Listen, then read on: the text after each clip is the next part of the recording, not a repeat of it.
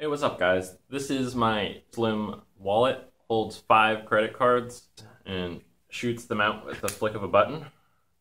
This was inspired by a YouTube video I saw on a channel called Unbox Therapy. Here it is. Ooh, that feels satisfying. Alright, and then what happens? We hit the button. Oh! Button. Boom! Pay. Back in. Button. Oh, you need a different card? Okay, pull that one out. Pay. Back in.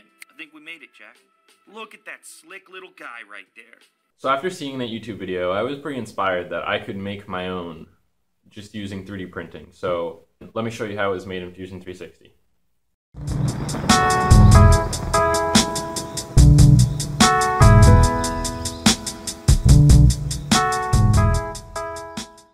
This wallet was designed to be as simple as possible by being compact and printing in place. When the hinge is rotated, it pushes the cards along its stepped arm, which spaces the cards out evenly. One of the main things I wanted to make sure this wallet had was single-handed use. When the locking mechanism is put in downward position, the inside of the slider presses up against the side of the cards, locking them in place. When the locking mechanism is pushed up, it's allowed to protrude slightly, which gives the cards free space to be able to come out easily. Tell me in the comments below what you had thought of my design, or if you think there's a way you could improve it. There will be a link in the video description of where you could download this model, and I'll be hoping to make more videos sometime soon. Thanks.